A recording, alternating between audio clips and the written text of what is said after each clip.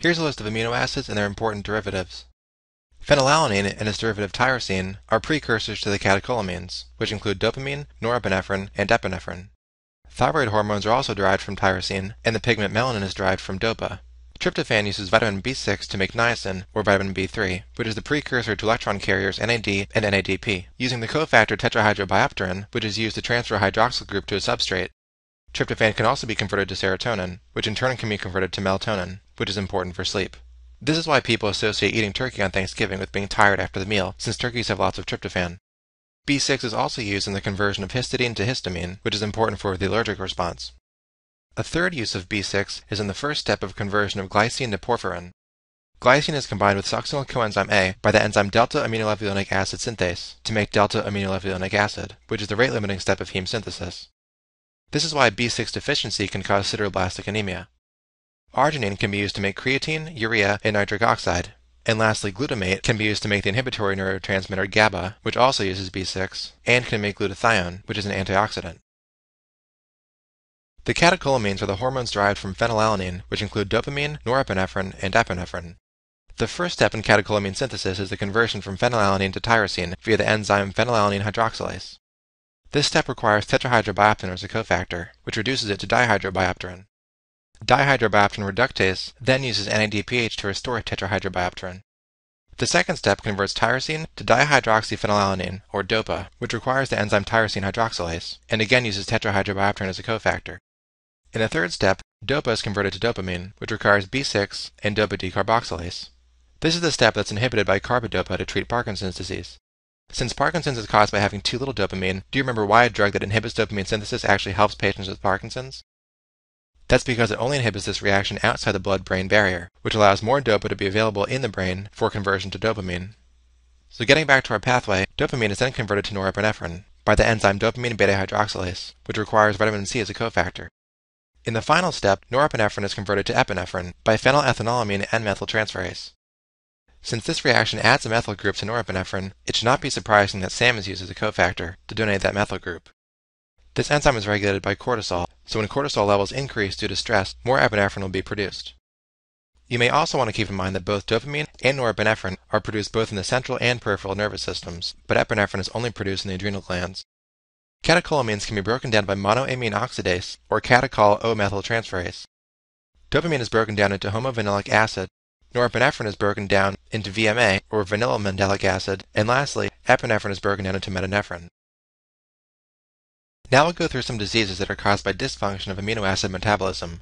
Phenylketonuria, or PKU, is one of the most common enzyme deficiencies, with an incidence of 1 in 10,000. It can be caused by an autosomal recessive deficiency in phenylalanine hydroxylase, or by a deficiency of the tetrahydrobiopterin cofactor.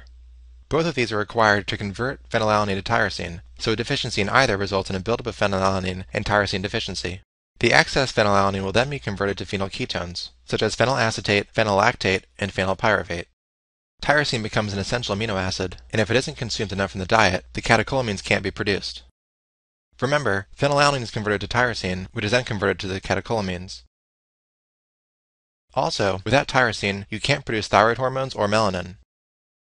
Consequently, these patients will have mental retardation, growth retardation due to lack of thyroxine, seizures, fair skin due to lack of melanin, eczema, and a musty body odor. To remember this last connection, keep in mind that the phenyl group is an aromatic ring, so these patients will have a distinctive aroma. The treatment of PKU is to eat less phenylalanine and more tyrosine. Since artificial sweeteners such as aspartame and NutraSweet contain phenylalanine, patients with PKU should avoid these. PKU can also arise in a fetus if the mother does not have a sufficient dietary intake of her aromatic amino acids. Infants from these mothers have microcephaly, mental retardation, growth retardation, and congenital heart defects. You'll see these same defects if the mother has PKU and does not adhere to her dietary regimen. Since phenylalanine can cross the placenta, newborns are often screened for this 2 or 3 days after birth. Alkaptonuria, which is also called ochronosis, since it causes cartilage damage, is also a defect in amino acid metabolism. This time, the defect is in the enzyme homogentisic acid oxidase, which converts homogentisic acid to mallyl acetoacetic acid. This enzyme deficiency impairs the degradation of tyrosine to fumarate and causes a relatively benign disease. The most characteristic finding is that the urine turns black on standing, which has given the disease the nickname of black urine disease.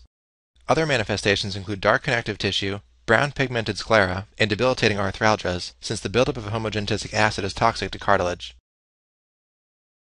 Albinism is a full or partial lack of pigment in the hair, eyes, and skin, as you can see in this picture. It can be caused by several different defects, since mutations at different loci all produce the same phenotype. Do you remember what that's called? That would be locus heterogeneity.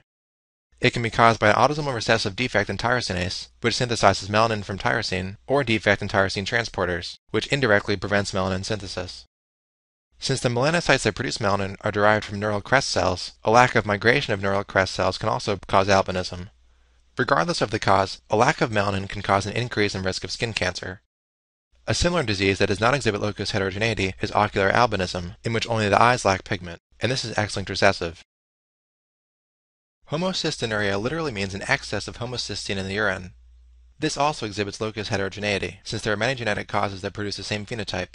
It can be caused by cystathionine synthase deficiency, homocysteine methyltransferase deficiency, or a decrease in the affinity of cystathionine synthase for pyridoxal phosphate.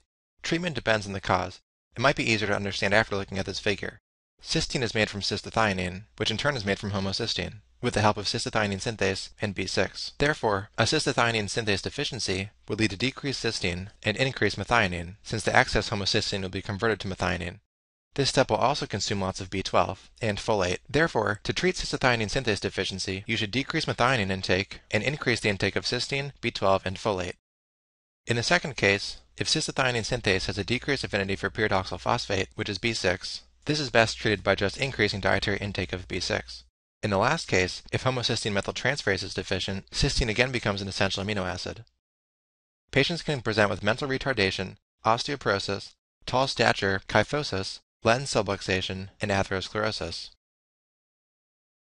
Cystinuria is a rare autosomal recessive defect in proximal convoluted tubular reabsorption of the basic amino acids, which include cysteine, ornithine, lysine, and arginine. This results in excretion of these 4 amino acids in the urine. To remember these amino acids, you can use the mnemonic cork, since the symbols for these amino acids are C for cysteine, O for ornithine, R for arginine, and K for lysine. And if you have cystinuria, you can think of needing a cork to prevent these amino acids from flowing out of the kidneys. One of the most important effects of this disease is that cysteine can precipitate and form kidney stones, which are also called cysteine staghorn calculi. Keep in mind that this cysteine, spelled with just an I, is different from cysteine spelled with an IE. The cysteine with an IE is the amino acid, whereas just one I means it's a dimer of 2 amino acids, which are connected by a disulfide bond. Patients with cysteine kidney stones may have hexagonal-shaped crystals on urinalysis. To treat cystinuria, patients can be given acetazolamide, which alkalinizes the urine. This is covered in more depth in the renal chapter. Maple syrup urine disease is another disease of amino acid metabolism, in which the enzyme alpha-ketoacid dehydrogenase is deficient. This enzyme catalyzes the catabolism of branched amino acids, which include isoleucine, leucine, and valine. You can remember these with the mnemonic, I love Vermont maple syrup, from maple trees with branches.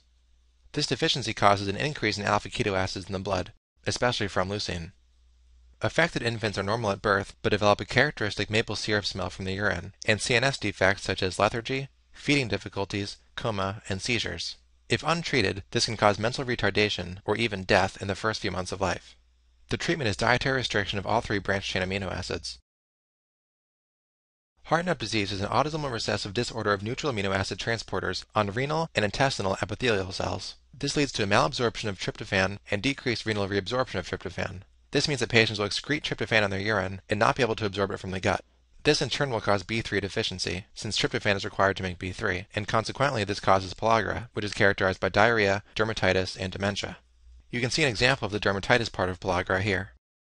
Hartnup disease is best treated by administering tryptophan.